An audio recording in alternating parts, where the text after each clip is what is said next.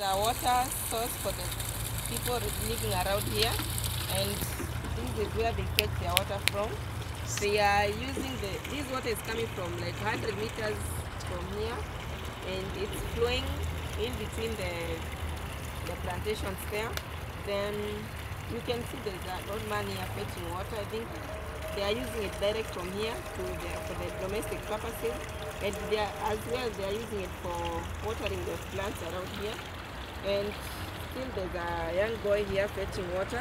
And as you look around here, there's a sewage passing by where it's near the source where they are fetching the water from. So this water is sure that it's 100% sure that it's not clean, but they are using it direct from the source. So we intend to pipe this water, or maybe use storage tanks and treat the water to make it safe for drinking for these residents in the area. So we can ask these people whatever they need, whatever purpose for the water. Kijana, unatumia hayo maji kufanya nini? Namsaidia babu yangu kuchota maji. Mnapeleka wapi hayo maji? Ziwa la ng'ombe. Mzee, hayo maji mnatumia aje? Hii maji ndio natumia kwa hii shamba yangu, naona vile nimemwaga hapa.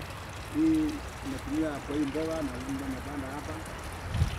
Kama hii shamba yangu vile natumia, na toka hapa maji mengine tunapeleka pale kwenda kutumia kwa ng'ombe kunywa.